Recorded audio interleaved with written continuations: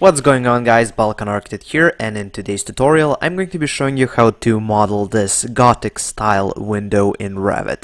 So Revit is usually popular as a great software for creating modern architecture, but sometimes you find yourself in need of modeling some old school, old style architecture, and usually people think it's very difficult to model something like this in Revit, but actually if you know how to use some of the basic options in Revit, it can be quite easy to model some complex geometry like this Gothic window, for example.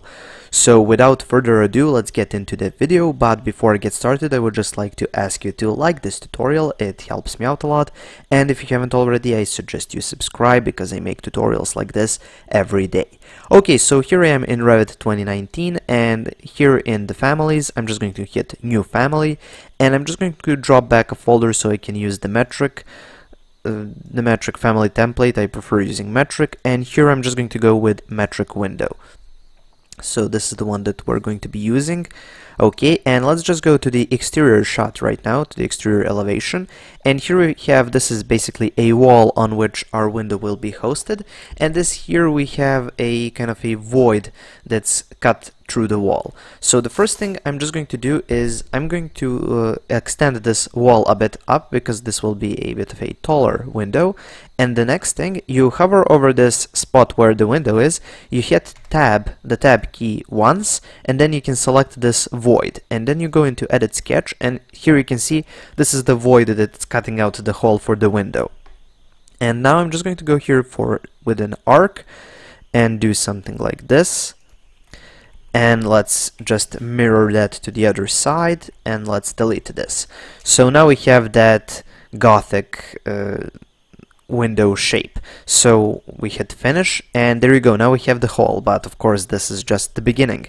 So the next thing we're going to do, we're going to add some of the elements inside of the window to make it look more stylish and more Gothic. So how do you do that?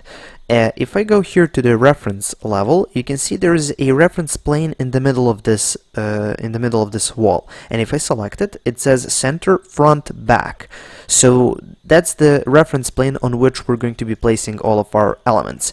And if I go to exterior and if I go to create, most of the elements that I'm going to be creating will be sweeps, because they're probably the best for this kind of design. So I'm just going to go here, sweep, and first we need to sketch path. So select that and go to set work plane, and now as you can see here, it's currently at the reference plane exterior. That's the exterior plane of the wall, but let's flip it to the center, front, back. That's the one that we want to use, and go OK. And now I'm just going to use the pick lines tool, pick these three, and then I'm just going to pick these two, and then I'm going to select them and use the move tool and just move them down a bit, kind of like that.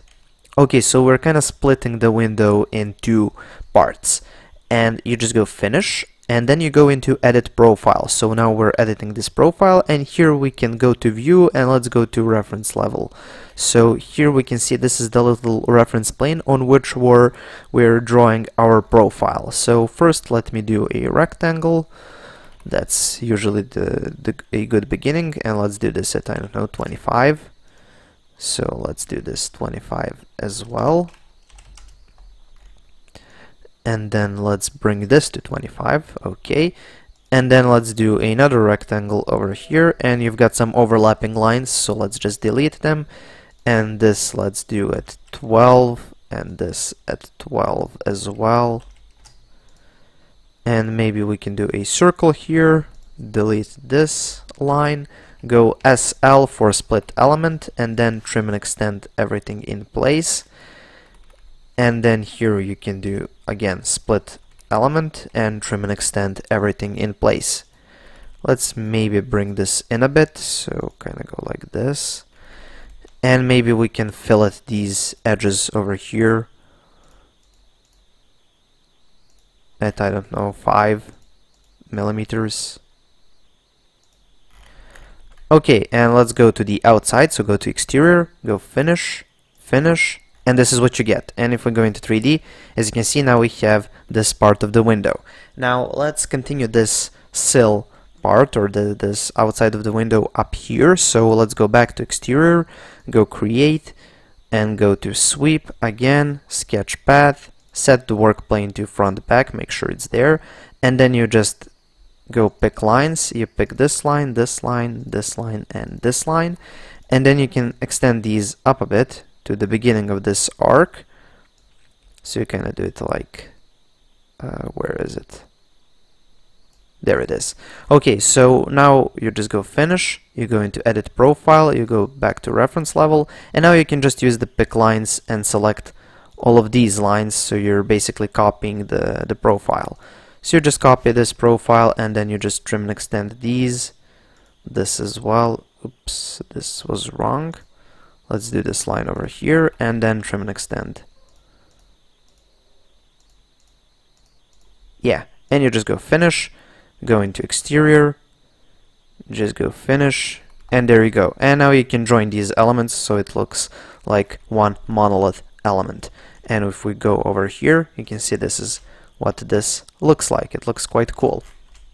Okay, the next thing we're going to do is we're going to split this window in two pieces. So how do you do that? Let's go into exterior and let's go to create. Again, let's do a sweep and let's sketch path and let's just create an arc kind of like this, and make sure you extend it a bit over here. So you go finish, you go into edit profile, and let's just go into 3D. So we need to edit this profile in 3D, and let's not make it too complex. So let's just do a bit of a rectangle over here, make sure it's not too large. So let's do, I don't know, 10 by, okay, this is 20, and this should be, let's see, make it a bit smaller. Yeah, let's do this at 6. So this is 12. And then you can just fillet the edges with a radius of, I don't know, 4 millimeters. Kind of like that. And once we have this, you go finish, finish, and let's go to exterior, and now we can mirror this to the other side. And then we can join geometry and join these two up. Oops, and sometimes if it doesn't work, then just leave it unjoined. And now let's put a very thin column in the middle here, so just go reference level, you go create extrusion, and let's just do a circular column, and it should be, what did we have, like 12 millimeters, like that. Just go finish and go to exterior, and it's over here, it's hidden, but you just extend it over here, extend it over here, make sure it's touching a bit. Yeah, maybe you can extend it even more, kind of like that. Yeah, looks a bit better. And if we go into 3D, this is what we get. So we get that middle column, and let's do those characteristic 3 circles on top that I really like about Gothic architecture and Gothic windows. So go to exterior, and let's now, I usually like to sketch this pattern out, so I do that by going to here to annotate, symbolic lines, circle, and then I place one big circle over here, maybe like that. So I kind of place that circle there, and then I do these 2 circles over here, maybe it should be a bit smaller, and then you kind of nudge it in place so that that looks right, and then you'll just mirror this one to the other side.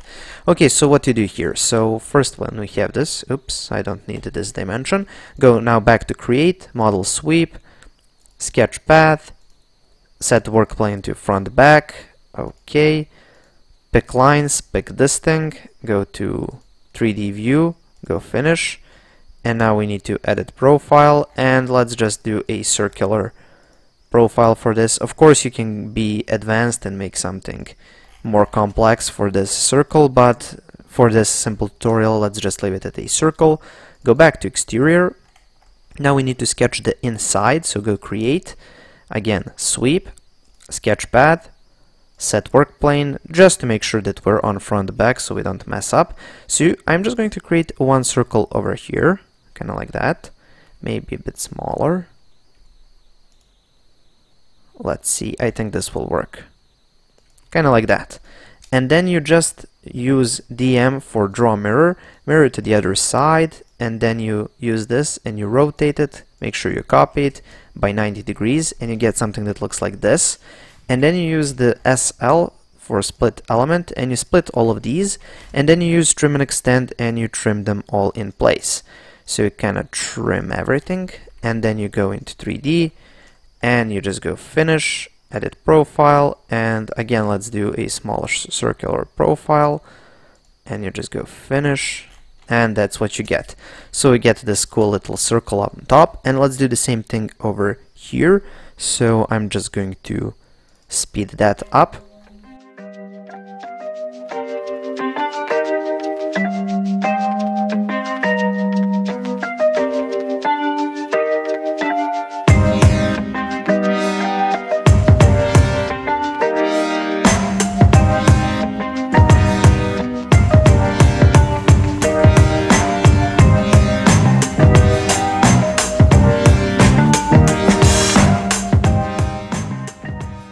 And there you go, here we have our classical Gothic window in Revit. So that's pretty much it for this tutorial. Thank you for watching. Please subscribe, like and share this video.